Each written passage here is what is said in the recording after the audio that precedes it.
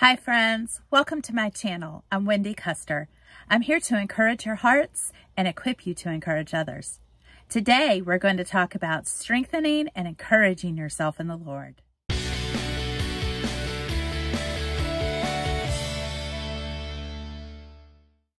I recently posted a video asking the question, are you an encourager? I'll link that video right up here so you can watch it later. Today, I wanted to reiterate a point I made in that video, which is just how important I think it is to be able to strengthen and encourage yourself in the Lord. There is an account in 1 Samuel 30 where David was said to have been greatly distressed. I think that description is an understatement, since he found himself in the situation where his own men were threatening to stone him to death. But the verse ends with these words, "But David encouraged himself in the Lord his God." What an amazing example David sets for us in this passage when we find ourselves discouraged and distressed. Now, of course, we know that it is truly God who does the work of encouragement in our hearts through his power and his spirit. But what I believe this passage is truly telling us is that David knew how to seek and access and apply the encouragement of the Lord. I wonder, do we know how to do this? Do we know how to seek and access and apply the encouragement of the Lord when we find ourselves discouraged and distressed? Are we, like David, able to encourage ourselves in the Lord?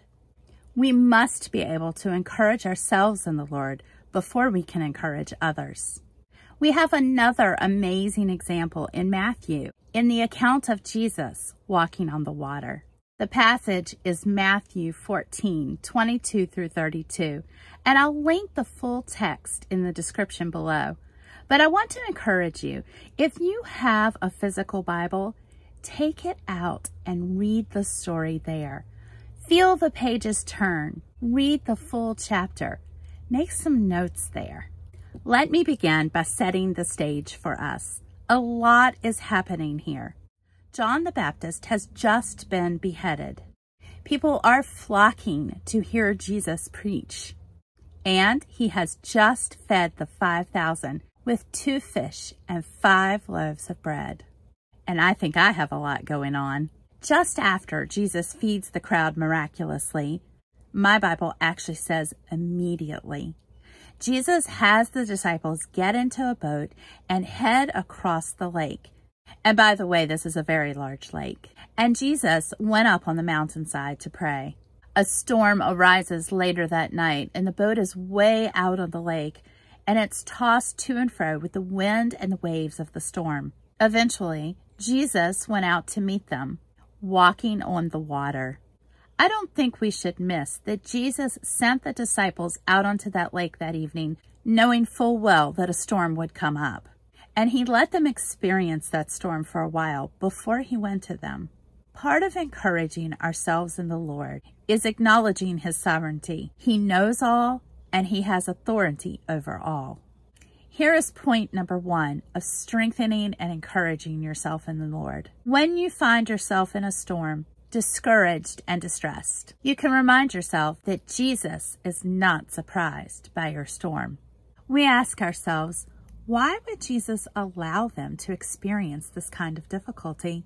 I believe he was using this situation, this storm, to teach them how to trust him and how to encourage and strengthen themselves in the Lord. When the disciples see Jesus, they don't immediately recognize him. They think he's a ghost. And here is another lesson for us. In order to encourage and strengthen ourselves in the Lord, we must learn to see Jesus in the midst of our storm.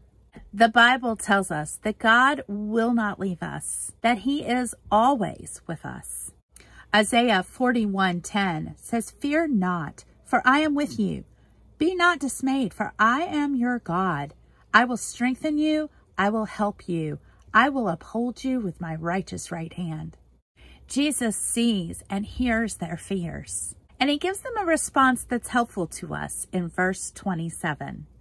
But Jesus immediately said to them, "Take courage.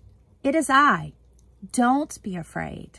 Let's pause and camp out in that verse for just a bit. First, let's look at those 3 individual phrases and their particular order. Take courage.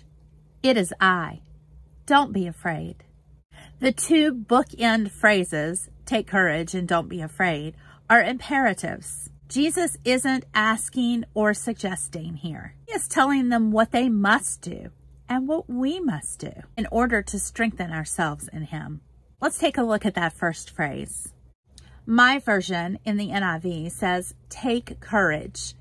And some other versions may say, have courage. So I looked up the original Greek in the lexicon. Do you know how to do that? Maybe I'll do a video on that another time. And here is what it says from the Strong's Concordance. The word is tharseo, and it means to be of good courage. It's important for us to notice this is a verb. We'll come back to that in a bit. It's from the root word thar, and it means bolstered because warmed up, emboldened from within. Literally, it means to radiate warm confidence because it's warm-hearted. Now, we discussed this in my Sunday school recently, and it made our class giggle because I likened this to my hot flashes that I experience. I'm thinking of how God warms our heart from within, and that warmth, that courage, radiates outward from that. When He infuses His strength inside of us, it causes our faith to radiate out from us. So taking courage or having courage is simply showing that we are living out the inner confidence that is Spirit produced. Now, this may make it seem like we don't have a thing to do here, but let's not forget the word tharseo is a verb. Jesus warms up our courage from the inside, but we must choose to take hold of it. And that is what it means to take courage or to have courage. The third phrase, do not be afraid, is similar, but slightly different. Tharseo is a positive command. Do this. But the following imperative is a negative command. Don't do this. The word for be afraid is phobeo.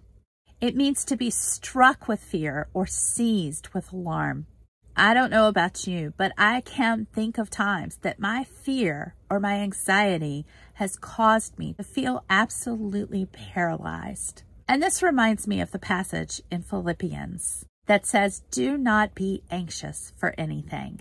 It's wonderful to tell someone what to do or what not to do. But the power in this verse lies in Jesus's explanation for how we can encourage or strengthen ourselves in Him. Sandwiched between the 2 imperatives, we find the answer.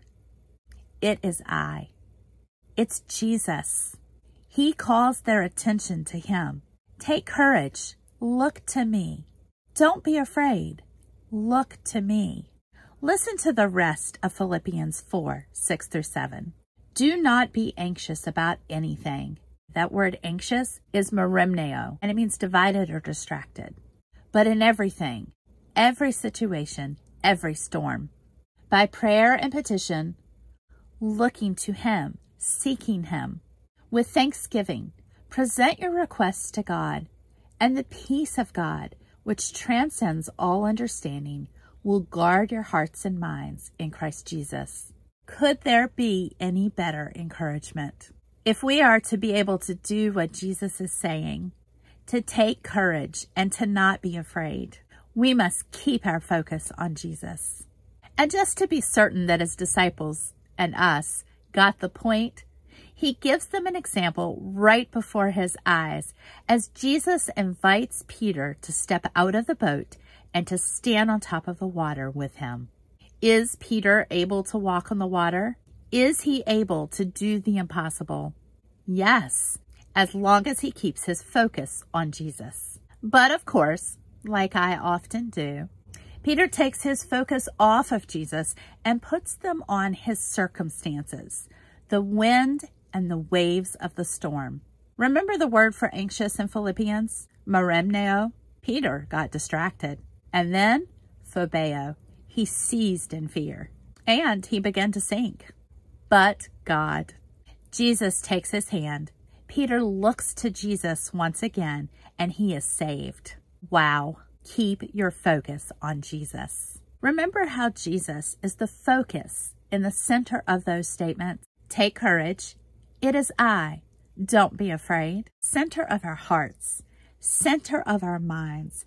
Center of our focus. When we have him in the center, he warms up our courage from the center and it radiates out from us. That warmth, that courage keeps us from seizing and freezing in fear. When we are tempted to seize in fear, like Peter on the water, we are simply to turn our focus back to him. He is always the center. But this storm, look to Jesus. But my job, look to Jesus. But my kids, my marriage, my health, look to Jesus. Remind yourself that God is not surprised by your storm. See Jesus in the midst of your storm. Keep your focus on Jesus. Just like David, we can take courage. Look to God and not be afraid. We can strengthen and encourage ourselves in the Lord. Just like Peter, when we take courage, look to God. Lose courage and get distracted. We can look to God again, and he will encourage us. Friends, I don't know what storm you are currently facing. I don't know what impossible situation you might find yourself in. But I do know this. God is with you. He is more powerful than your storm. You can look to him and find the courage to weather the storm. I love this lesson. And I love how God uses his word to teach us how to strengthen and encourage ourselves in him. If you found this encouraging, I hope that you'll share this video with others who could use that same courage. I hope that you'll subscribe and like. That really does help this channel, and it helps more people to hear this message of encouragement. I hope that you will take these lessons and use them today to strengthen and encourage yourself in the Lord. I'll see you in the next video, and until then, encourage one another daily.